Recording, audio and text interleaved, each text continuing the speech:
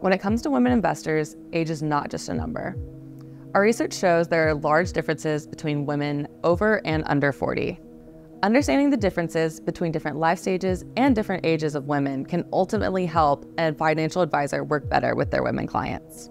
For example, we found that women clients over 40 tend to base their investment strategy on their stage in life, whereas women under 40 tend to use social media for advice and are impacted by ESG-related issues. They are more concerned about parental caregiving and in setting their children up for success rather than saving for retirement. They want to meet with their financial advisor on a more frequent basis, and they want to meet in person. And lastly, they are more likely to rethink their financial goals after the pandemic. If these women under 40 are married, they're also more likely to be the breadwinner of the family. This creates a whole new set of challenges for our financial advisor, especially since our research found that 57% of married breadwinners feel patronized by their financial advisor and are dissatisfied by their level of service. Overall, our research has proven that it is imperative for financial advisors to understand the generational differences in their women clients.